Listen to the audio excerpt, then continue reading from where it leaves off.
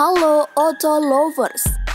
Tak hanya sekali, kabar kedekatan Rizky Billar dan Lesti Kejora dianggap sebagai rekayasa atau settingan. Setelah kabar putusnya Rizky dengan Dinda Haw beberapa bulan lalu, pesona Lesty Kejora ternyata mampu menenggelamkan Rizky dengan gelombang cinta yang baru. Namun apakah benar binar-binar asmara itu hanya tumbuh pada layar kaca saja? Lalu mengapa seakan-akan chemistry keduanya sangat nyata, seolah-olah mereka sedang merajut kasih? Namun meski diterpa isu-isu tak sedap, Rizky dan Lesti tetap menampilkan sisi kompak mereka. Bahkan dalam satu acara, Raffi Ahmad yang memang ahli menggoda narasumbernya, bisa juga menjebak Rizky untuk blak-blakan mengenai hubungannya tersebut. Tak terduga, Rizky memang menyebut bahwa hubungan mereka adalah settingan, tapi netizen tidak boleh kecewa dulu, karena settingan yang dimaksud adalah settingan dari Tuhan. Sepertinya Rizky memang menyimpan hati untuk Lesti. Ternyata bukan hanya cinta yang dibangun oleh Lesti, pelantun lagu Melihatmu Bahagia ini juga memiliki segudang harta yang berlimpah. Jajaran mobil mewahnya membuktikan bahwa ia bukanlah pria dengan modal tampang saja.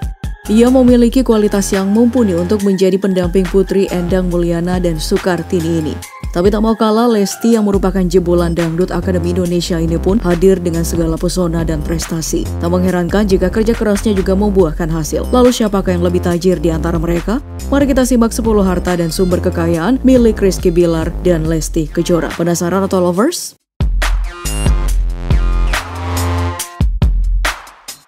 Tapi tunggu dulu Auto Lovers, untuk mendapatkan informasi menarik lainnya pastikan untuk mengklik tombol subscribe dan like Anda tentunya. Number 10. Mobil mewah.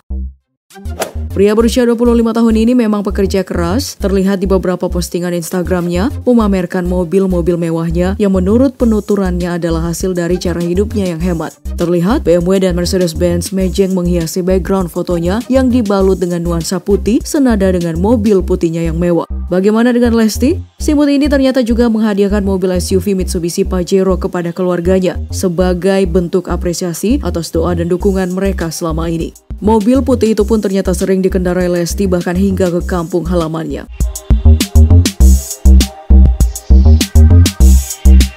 Number 9. Rumah mewah. Di usianya yang kini 20 tahun, gadis yang disapa Dedek Lesti ini ternyata tidak senang berfoya-foya dan memiliki goal tersendiri. Meski pundi-pundi rupiah sangat mudah diraupnya, namun ternyata ia fokus pada tujuannya untuk terlebih dahulu membeli hunian. Dan siapa sangka, sekali manggung ia bisa mendapatkan 300 juta rupiah. Kesuksesan tersebut berhasil mengubah rumahnya yang dulu hanya terbuat dari anyaman menjadi istana megah yang diimpikan semua orang. Sementara itu, Rizky terlihat lebih menyukai rumah dengan konsep minimalis. Dalam sebuah unggahannya di media sosial, pria kelahiran 12 Juli 1995 ini sepertinya memang kepincut dengan warna putih ya. Terbukti mobil dan rumah serta kostumnya didominasi oleh warna ini.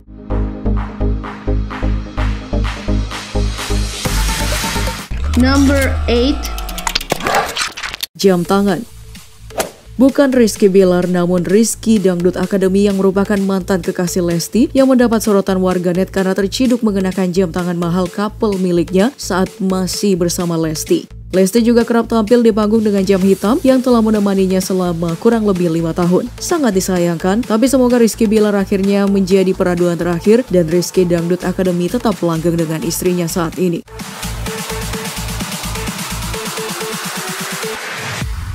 Number 7. Sepatu kece.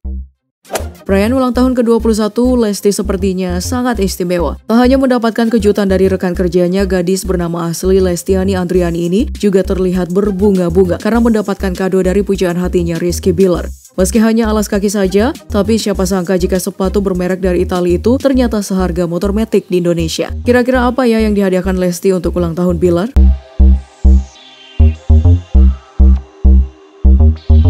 Number 6. Berlian.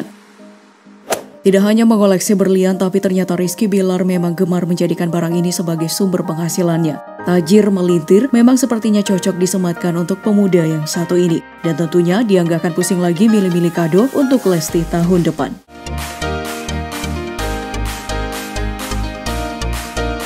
Number 5. Outfit kekinian. Cantik, public figure, dan bertalenta. Ketiga kata ini memang cocok disematkan untuk dua sejoli ini. Muncul dalam setiap acara di stasiun TV, menjadikan mereka harus tampil paripurna dan berkelas. Maka jangan heran kalau outfit mereka sangat elegan. Untuk gaun konsernya, Lesty memang jor-joran dan maksimal menampilkan yang terbaik. Namun percaya nggak, ternyata Lesty tidak terlalu gemar dengan barang branded loh. Kalian juga bisa kok tetap fashionable dengan harga di bawah Rp500.000, seperti Lesty ini.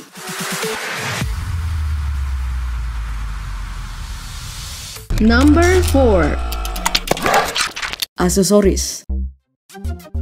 Rizky Billar memang sepertinya selalu bertabur barang mewah. Tak hanya baju, rumah, dan mobil, namun bahkan perintilan-perintilan dan aksesoris pun seperti gelang akan buat kalian geleng-geleng kepala. Gelang merah tersebut dibanderol dengan harga Rp3 juta.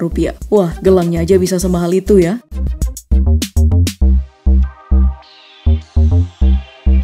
Number 3. Kacamata.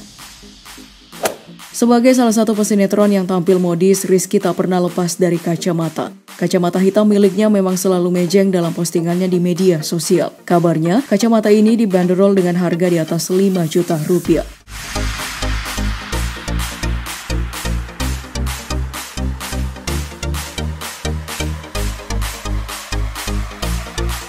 Number 2. Tas trendy. Meski simpel, ternyata Lesty gemar mengumpulkan tas mewah dan trendy untuk OOTD sehari-hari. Tas Nike medium in vintage leather seharga Rp40 juta ini sangat terlihat klasik di tangan Lesty, dipadu-padankan dengan outfit casual sehari-hari.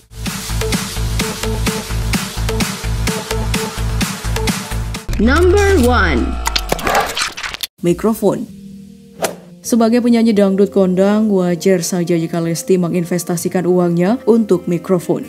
Tapi Lesty cukup beruntung karena ia mendapatkan banyak supporter dan fans yang ternyata menghadiahkannya mikrofon mahal. Pemilik Yonder Music, Adam Cadron, salah satunya.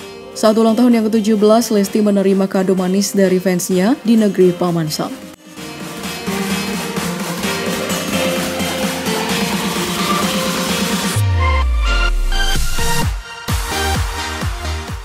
Terima kasih sudah menonton. Jangan lupa klik tombol subscribe di bawah video ini guys. Like and share video ini ke teman-teman otomaniak Anda. Dan satu lagi guys, gak ada ruginya untuk mengaktifkan lonceng notifikasi kalian agar bisa mendapatkan video terbaru dari kami.